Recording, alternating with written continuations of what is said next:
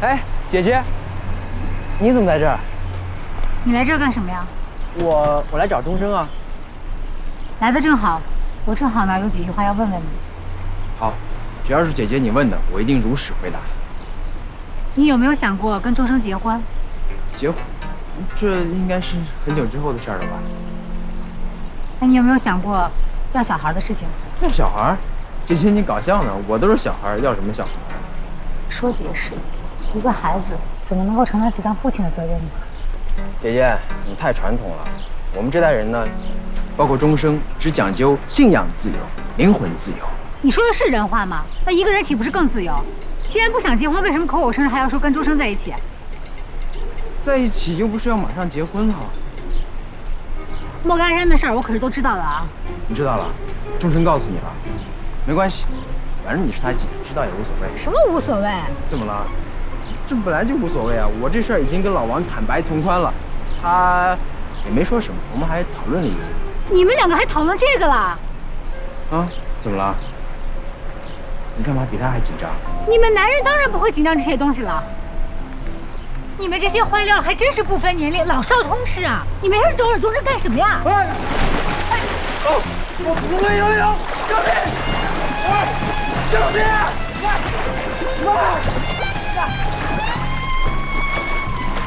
活该！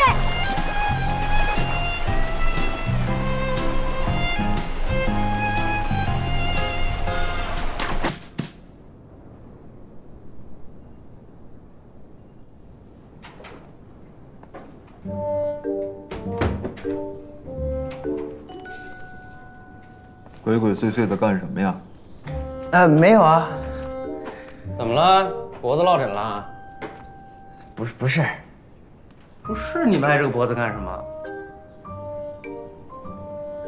今天又不是周五，你怎么回来了？我想回就回，你管我？站住！怎么跟你哥说话呢？来，过来，我看看。哟，这脸上怎么了？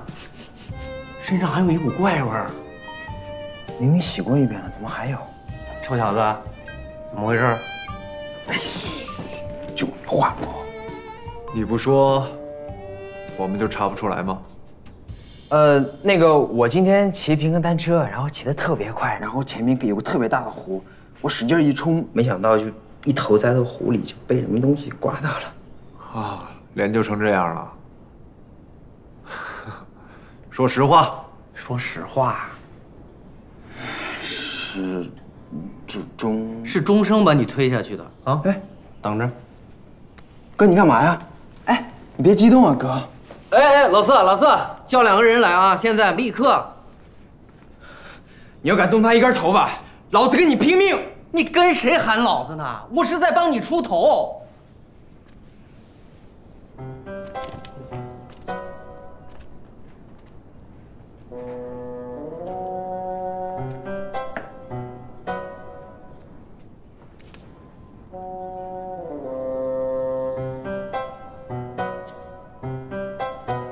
是那个学霸干的？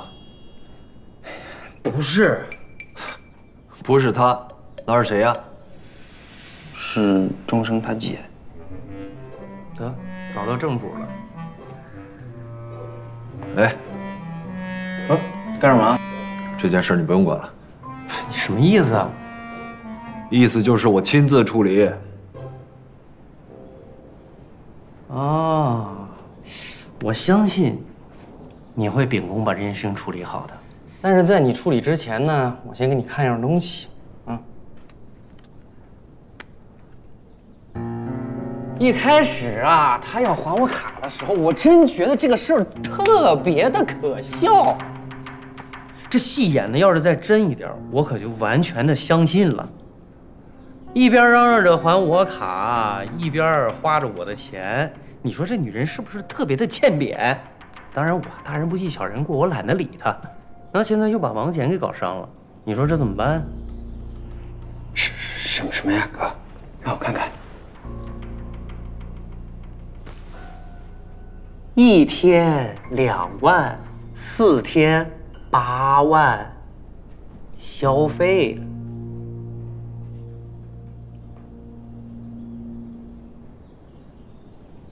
为什么要退王姐？因为活该。把话说清楚。钟声怀孕了，那就可以推人了。这理由还不够啊？开个价不就解决了吗？你说什么？我让你开价这种事，30万够吗？你再说一遍。少说2句。收起你那个圣母嘴脸，显得我仗势欺人一样。王居安，你们王家3子个个败类。我告诉你，我不会让钟声和王姐有任何联系，也不会和你们王家有任何交集。30万不够，50万够吗？你混蛋！但这一次给我拿好，不要再说丢不丢的，卡是丢不了的，倒是脸比卡容易丢。什么？既不要假装努力，也不要假装圣母，这2样你没一样在行。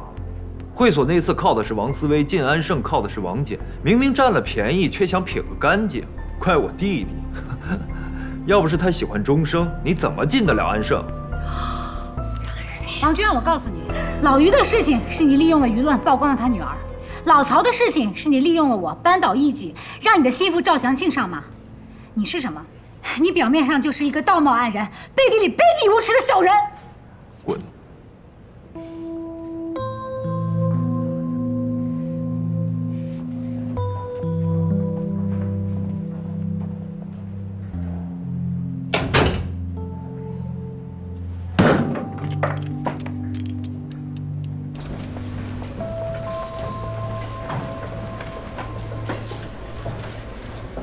哎，他怎么了？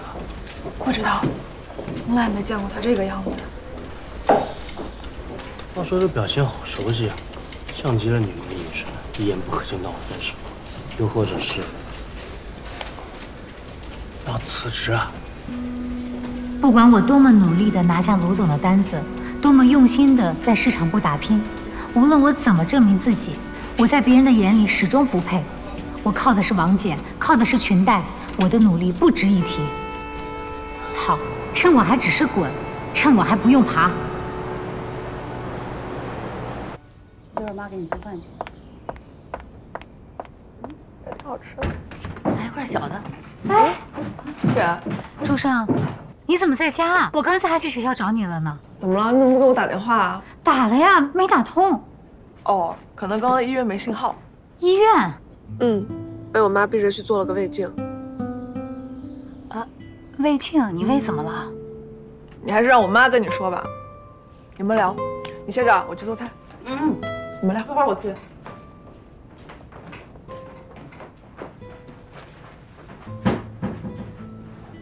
舅妈，生生到底怎么了？钟声不是吐了吗？我就带他去医院看看，顺便做一下检查。啊，那所以现在结果怎么样啊？哎呀，结果人医生说根本没有什么事儿，有一点着凉。着凉？对呀，加上那天吃的又急。等一下，舅妈，真的只是着凉，肠胃不舒服？是啊，让他早点睡，早点睡。这在家我是看得住，这一到寝室，山高皇帝远的，肯定有熬夜呀。哎呀，年纪轻轻的，一点都不注意身体。你先歇着啊，舅妈先去做饭去。啊。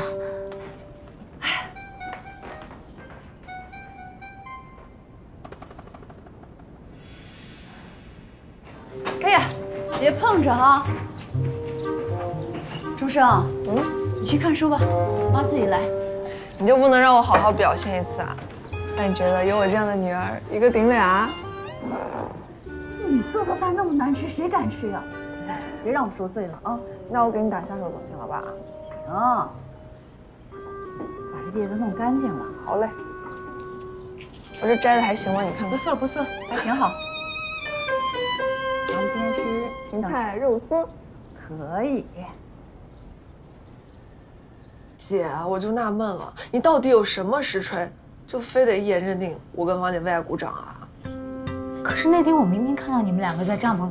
姐，我再跟你重申一遍，我从出生到现在就没谈过恋爱。我要拿下王姐，干嘛等到去莫干山搭帐篷，让一群人免费围观啊？你们真的没有啊？绝对不可能有！我要是做了这种事情，我就一定会负责到底的。再说了，你这种还没有搞清楚状况就去找别人算账的习惯，快改改吧，不然迟早吃亏的。已经吃亏了。为了这件事情，我跟王居安大吵了一架，我辞职了。辞职了？可是你这个工作不是才找的吗？你怎么就……别提了，所以我现在乱得很呀，也不知道该怎么办。怎么办？凉拌。你好歹让你妹去做个验孕再来吧。总姐，这事儿你一个人知道就行了，否则我这黄连吃的是不进不出的，活活能被噎死。你把我气死了！你要是只发给我一个人，我可以当做什么事情都没有发生。你居然还把邮件转发给人力总监，还发给王居安，你是怎么想的？事已至此，覆水难收嘛。再说了，我也不愿在一个不被人认可的地方继续干下去，我觉得没意思。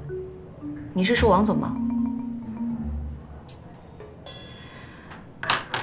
他要是不认可你，他为什么要同意我带你过来？你身上的优点我能看到，难道他就看不到吗？是不是你妹妹的事情让他还有什么误会啊？不知道呀，反正此处不留人，自有留人处。而且我业大的文凭都已经拿到了，在格子间找到一份工作也不是什么难的事情。就是特别感谢你这几个月对我的帮助，我真的学到了很多。你真的是活活把我气死了。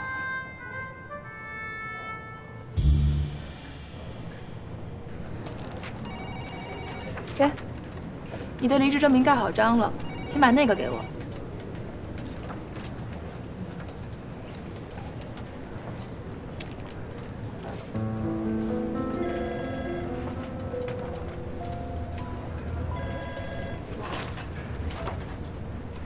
赵总，小苏啊，到底什么事儿啊？一定要搞得这么壮烈吗？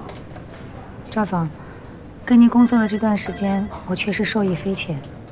祝你前程似锦，步步高升。我这时候要是回你一个一路顺风，是不是有点太那个了？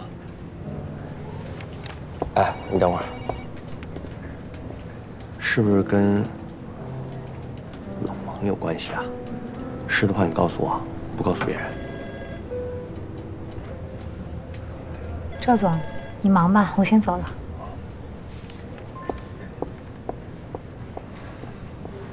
王总，咱们这个市场部还有招商部，这2个季度的任务报告都已经出了。还有ENGSUB的创始人陈总明天就会到上海，到时候从总都已经安排好，明天直接跟他们开会，然后再商讨下一步该怎么办。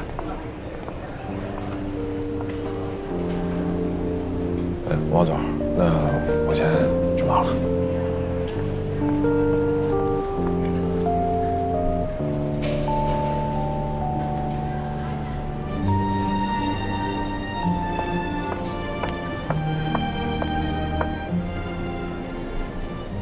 王总，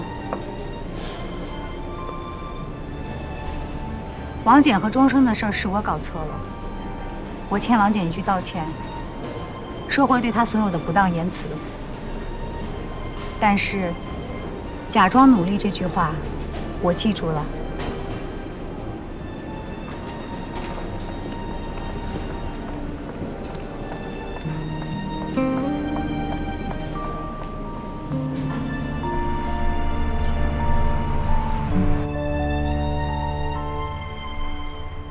我知道这30万对你来说不算什么，可是对我来说让我寝食难安。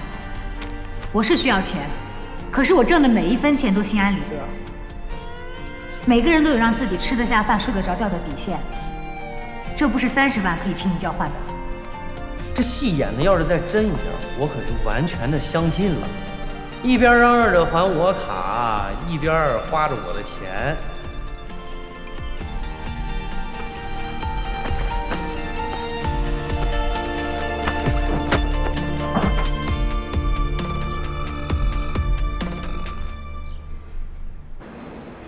你真的不打算去找他大哥解释一下，把辞职信退回去？这劳动手册都拿回来了，怎么退啊？不过这事儿吧，确实是你冤枉人家王检在先，人家大哥说你2句，其实也没什么问题。我是对事不对人，帮理不帮亲啊。你也知道，我平时挺讨厌他大哥那张面瘫脸的，可是连我都这么说了，你是不是应该反省一下？生生，你是不知道，他那天根本就不是一个就事论事的态度，完全就是在人身攻击。你说他这人怎么一阵儿一阵儿的？你有时候感觉他特别的奖罚分明，人还挺有爱心的。有时候啊，就自视其高，感觉像个冷血动物。他会不会是精分啊？什么东西啊？就是精神分裂多重人格。没那么玄乎吧？世界上真的有那种多重人格。我听过最夸张的一个案例，就是有个男的他有9重人格，其中一种人格还会支持另一种人格去杀人。王总，我觉得倒也不至于，但是你知道我辞职那天，他真的是把我逼到了绝境，我简直就感觉像受了侮辱一样。反正再糟糕的事情我都经历过，就这样吧。就是可惜了一份好工作，唉。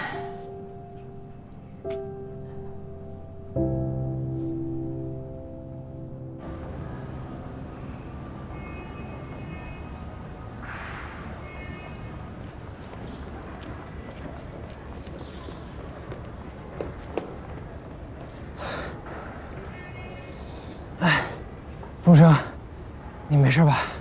我没事啊，你怎么跑成这样啊？那天在学校碰到你姐，我一直没搞明白她在说什么。你从来没有主动给我打过电话，所以你今天给我打电话，我一下就明白了。你明白了？你明白什么了？你是不是被人欺负了？我没被欺负啊。钟生，你如果被人欺负了，你要告诉我，无论什么事儿你都可以告诉我，我一定会在后面保护你，支持你。我真的没什么事儿啊。钟生，我说真的，你有什么事儿你真的可以告诉我，我会做你坚强的后盾。就算你被那个，想什么呢你？我真的没事儿。真没事儿？真没事儿。哎呀，没事就好。王卷啊，你的伤？哦，嗨，我的伤没事儿。其实我今天来这儿是想替我姐向你道歉的。道歉？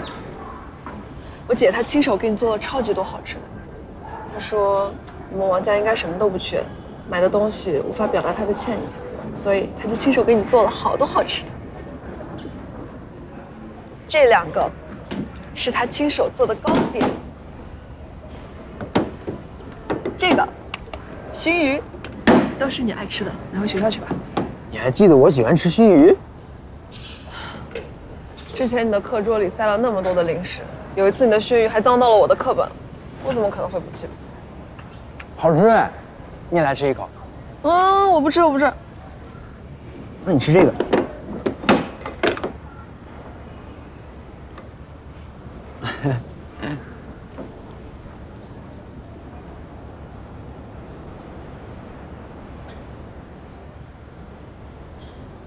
王卷，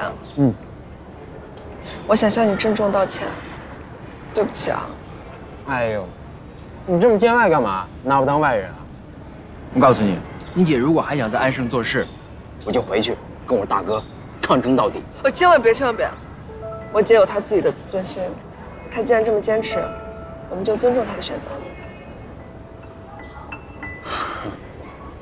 肯定又是老大背后说什么了。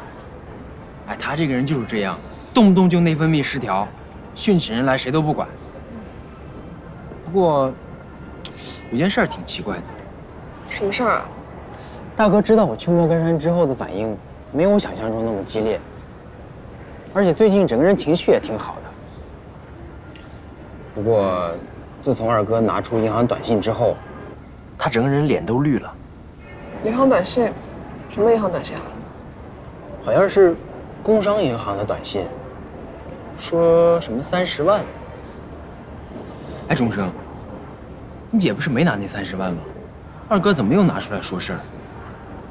不过这银行短信总不至于是二哥编的吧？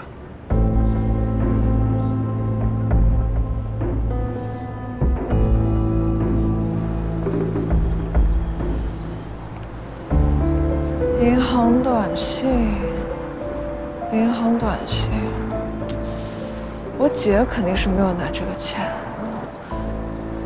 那会是谁拿的呢？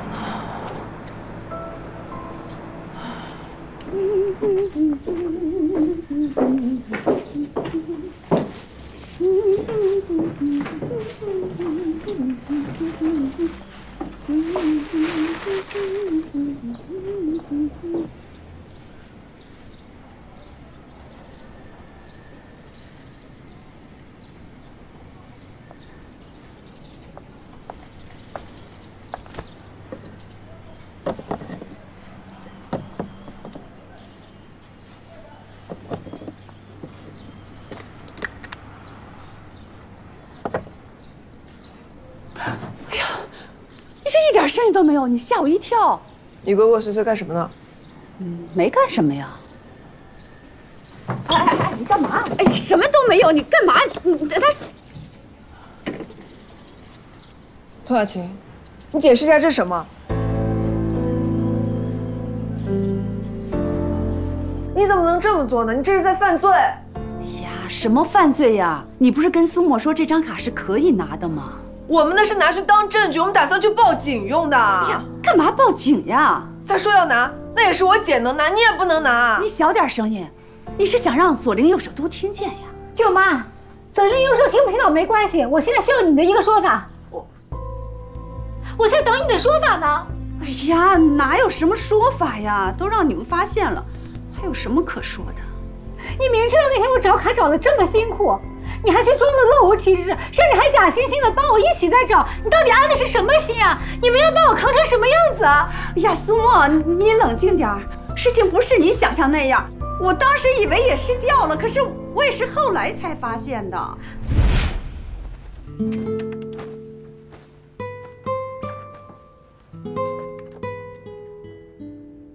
哎呀，怎么了，雅琴？没事吧？卡找到了。哪儿找的？就在这些被照里找到的。所以你觉得舅舅受伤了，然后你捡到这张卡就可以理直气壮的拿走了，是吗？你可以不顾及我的感受，但是你有没有想过舅舅是什么心情啊？不要问你舅妈了，这事儿是我的主意。爸，现在不是你表忠心的时候，你是个老婆奴，我们都知道。可是你不能为了维护我妈就瞎编啊！钟声，苏沫，我知道你们不相信，我这个人啊，老实了半辈子，也窝囊了半辈子，所以你们不相信这事儿是我干的。但事实呢，这件事儿从头至尾，它就是我一个人的主意。哎呀，你看这把孩子急的那天找的，我给他打个电话，告诉他一声。哎呀，太好了！哎呀。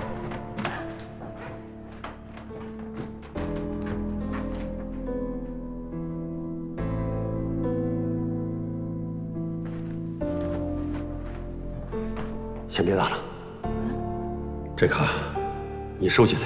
什么意思啊？我的意思是，这30万，还有我这只手，他们不冤。那苏沫那儿呢？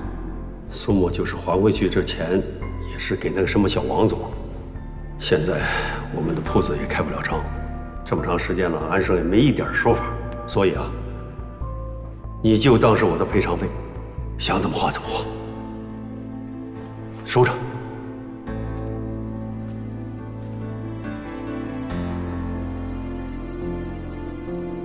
没本事，怕生事儿，可这事呢，偏偏的不放过你。苏沫，这人呐，窝囊久了，他也有不想窝囊的时候。你要怨啊，就怨我一个人，跟你舅妈没关系。行，这事儿既然我们说清楚，那就一次性解决，差多少咱补多少。姐，还差8万对吗？妈，你不是还有那个什么理财产品吗？赶紧拿出来还给姐！你开什么玩笑呀？你知道理财的利息是多少吗？我不管那是多少，那也不是你的钱。不要逼你妈！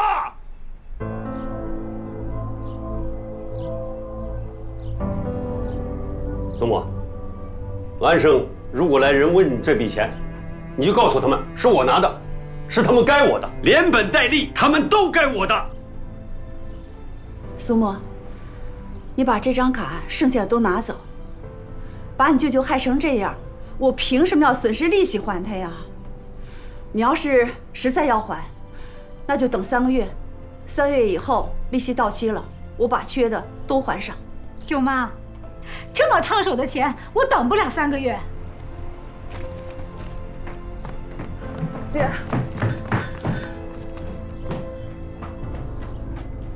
周生。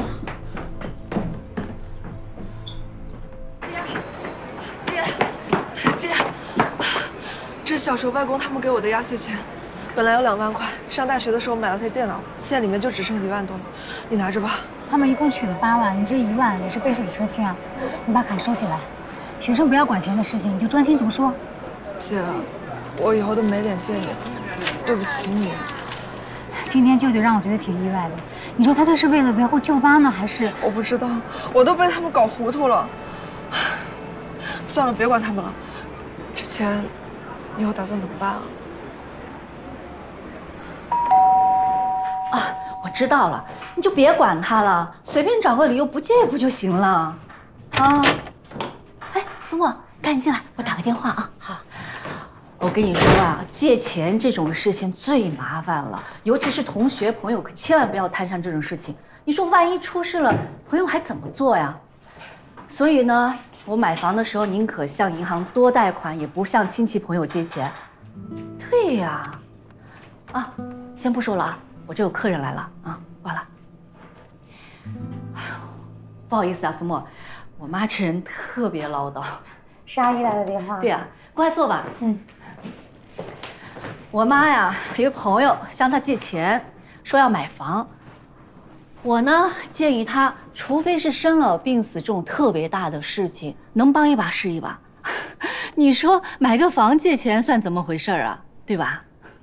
哎，你喝咖啡还喝茶呀？哎，不用了，不用了。啊，你过来是找我有事儿？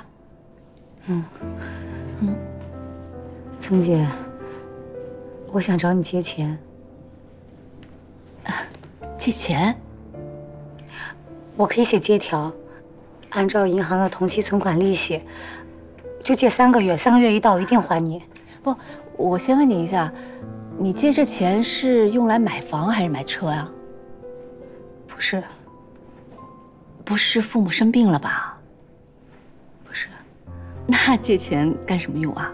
丛姐，这件事情因为关乎到别人的隐私，所以我不方便说。但是请你一定要相信我，我绝对不是去干一些歪门邪道的事情。我就借3个月，到期我一定还你。借多少？6万。6万，不多，但也不算少。这样吧，我余额宝里还剩了3万。你先拿去应急，借条我要，但是不要写利息了，那样的话伤感情的。谢谢丛姐，到时候我一定按时还你啊，不急的。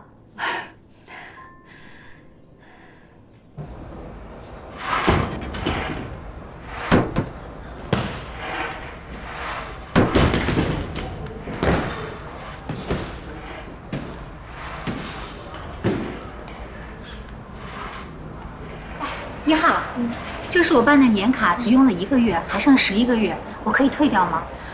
不好意思，按照协议开了是不能退的。那如果不按原价打个折呢？哎，不能退就是不能退。不过如果你有朋友想用的话，你可以转让。小苏，赵总，哎，我之前没在这儿碰到过你啊。哦，我原来那个健身房卡快到期了，这个不是离公司近嘛，我就说过来体验一下。那你决定办卡了吗？行啊。小苏啊，到底怎么回事啊？啊？说不干就不干了，老王当天就给你批了，我们都觉得挺意外的。我能不说原因吗？老王这个人呢，脾气确实不怎么好啊，但是作为领导，他其实挺愿意提拔下属的。而且你说你现在这个市场部也已经上手了，你就这么不干了，会不会有点可惜呀？哎，要不这样，我再去跟老王说说，行吗？赵总没这必要，你的好意我心里有。我还有事，我先走了啊。行吧。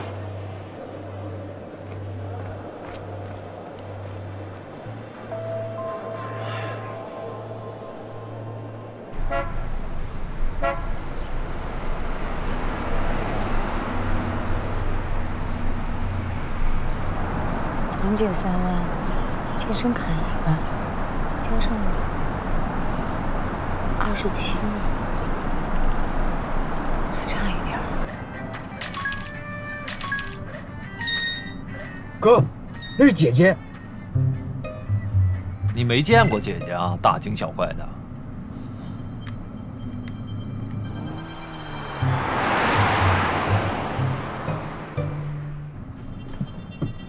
不是你看到人家怎么连招呼都不打呢？我不是替你感到不值吗？你都破了相了。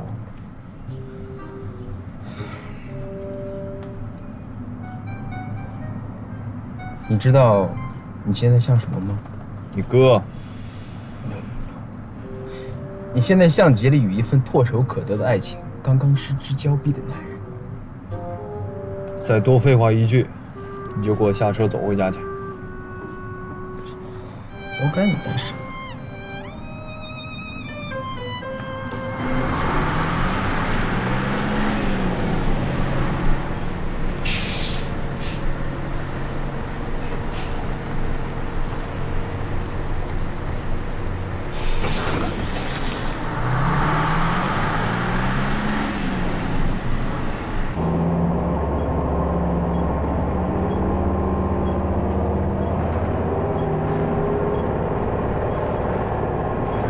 谢谢。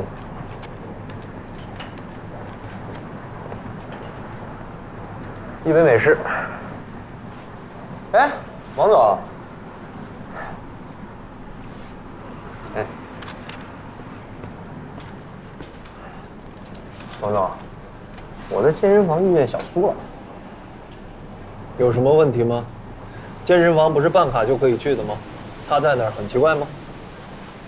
奇怪的是啊，他不是去办卡的，还能去卖卡？对，他把卡卖给我了。所以我觉得小苏的行为很奇怪啊。按道理说吧，谢谢啊。你知道他这个卡他打算8折卖给我的，我没同意，我全价买的，因为我不想占他便宜。你还挺仗义。哎呀，应该的，应该的。我看他那个样子啊，很着急，明显很缺钱，所以我就觉得奇怪了。都这么缺钱了，他还辞职？都这么缺钱了，他还去办张卡，那个卡不便宜的。所以我觉得小苏有点匪夷所思啊。我看你有点匪夷所思。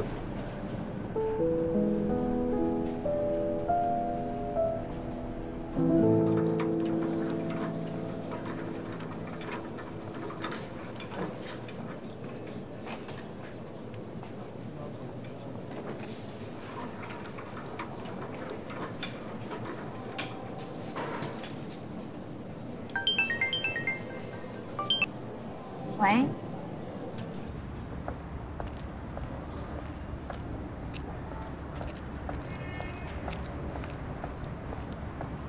尚总，苏小姐，好久不见。有什么话尚总就直说吧，我不想浪费时间。一个无业的小白领，难道比我这个上市公司的老总还要忙啊？你做的是上亿的生意，成败不过是数字而已。而我这种小老百姓，每天奔波赚的都是活命的钱。从这个意义上来说，我的时间肯定比你的珍贵。赚活命钱还敢裸辞，苏小姐真是勇气可嘉。既然没想好退路，不如来我们嘉科怎么样？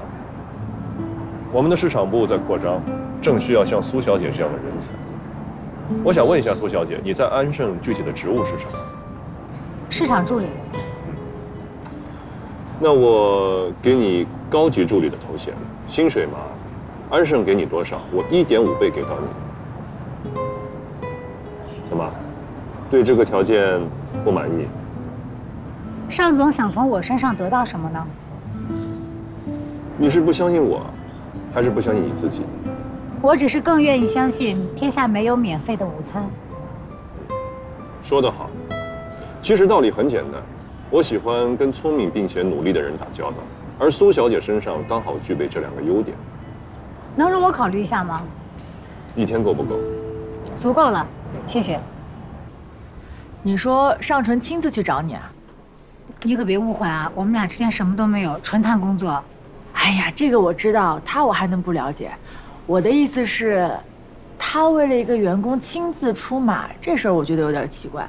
是啊，我也觉得他别有企图。反正不管是什么企图，我已经打算拒绝了。别，为什么要拒绝呀？我觉得尚纯也就是利用这个事情气气王娟而已，你别拒绝呀，多好的机会！你是不是担心嘉科跟我们安盛是竞争对手？哎呀，得了吧！你们在安盛做的又不是什么2弹1星的高科技工作，不过就是市场部助理而已，不至于啊。我跟你说啊，像这种大公司可不是说进就能进的，我劝你要想清楚，拒绝了多可惜啊。可是上次会所的事情，哎，我向你保证，这件事情跟尚纯一点关系都没有。坏主意都是王思薇出的，他是坏人，尚纯是好人。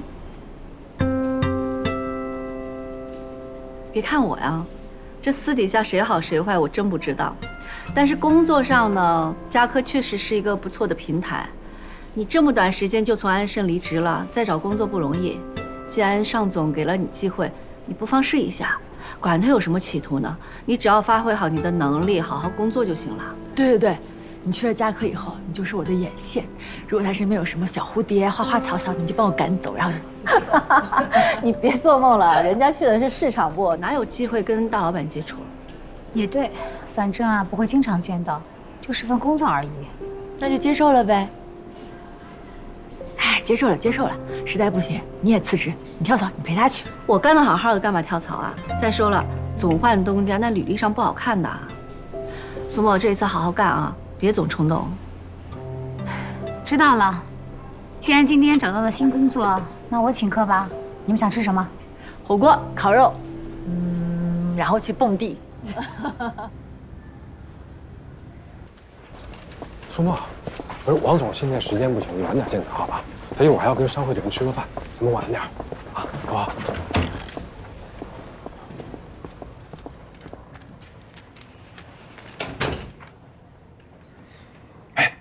都散了。卡找到了，但里面只有27万，这是借条，剩下的3万我会在3个月之内还给您。卡是怎么找到的？卷被罩里了。不是拿了8万吗？怎么成3万了？横冲直撞的闯进来，总要把话说清楚。话不投机半句多，我想把我压在这儿的收据拿回去。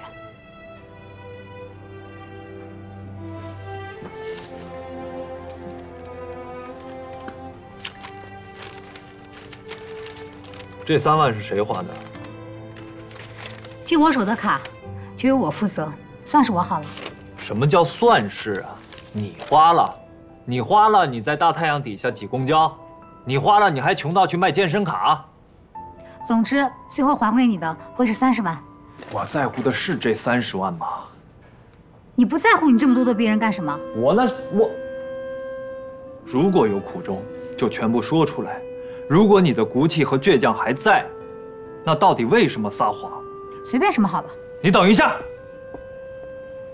还有什么事儿吗？是不是还没找到工作啊？就凭着自己的一时意气用事，又不是刚出校门的大学生，连最基本的骑驴找马都不知道吗？拿裸辞当个性啊？马早就找好了，少从门缝里看人。你什么意思呀？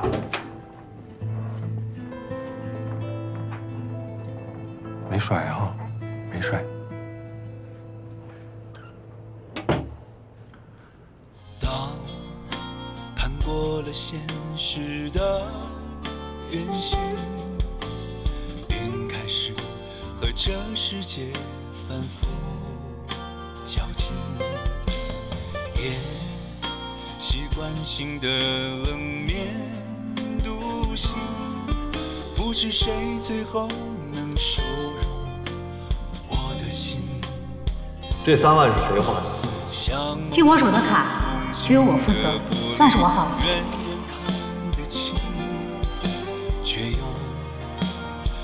都这么缺钱了，他还辞职啊？这么缺钱了，他还去办张卡，那卡不便宜的。伤人的话让人疼痛欲泣，却要故作透明。为何我们面对着彼此要那么理性？温热的心隐形，却不予是表明。大家暂停一下，我有件事要宣布。今天呢，我们市场部有一位新同事要加入，大家鼓掌欢迎。大家好，我叫苏沫，以后请大家多多赐教。